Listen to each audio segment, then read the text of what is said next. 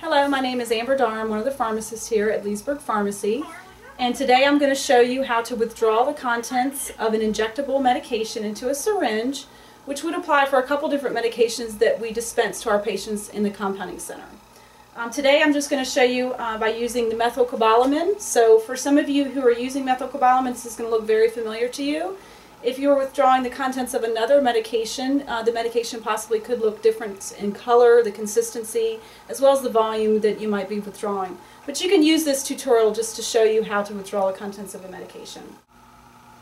Okay, so we'll start with what supplies you're going to need. You're going to need the medication that you're going to withdraw the medication from. You're going to need the syringe that's been supplied for you, and the syringe that I'm using today may differ from the one that you're actually going to have.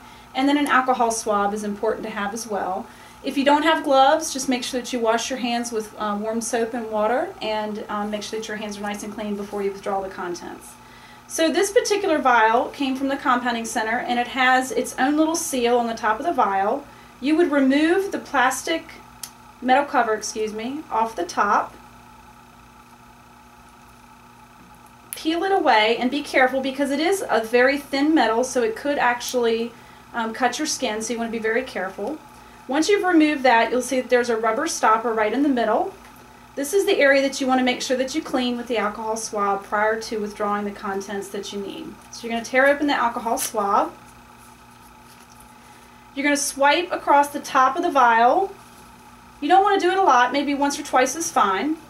And that way you're going to make sure that that area is nice and clean. Depending upon the dose that you're going to be withdrawing, and for the purposes of this particular video, we'll draw a total of 0.5 mLs. So that would be drawing the plunger back to this point. You want to make sure that you're withdrawing the plunger back, and the top of the plunger is the designated mark for the volume of liquid that you are going to be needing. So you're going to withdraw air into your syringe to the volume that you're going to need. You're going to carefully take the cap off of the syringe, pulling it away from your body. That way you don't run the risk of actually jabbing yourself with the needle. So you see that we have a very tiny needle in this scenario. You're going to take the needle very carefully at a 45-degree angle. You're going to put it into the rubber stopper.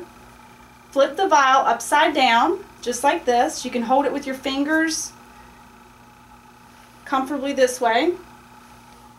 You're going to push the air into the vial, and then you're going to withdraw it back to the volume that you had previously designated with the air. Now each medication is a little different. Sometimes it's easy to do this, sometimes you have to pull back with a little bit more force. If you get a little bit of air into the syringe, you can see sometimes a little bit of air at the top. You just want to kind of tap it away.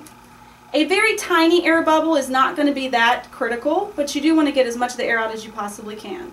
You also want to be careful not to bend the vial back and forth, because you could bend the needle, and then you're just going to pull it straight out. At that point you have the dose that you need, the 0.5 ml.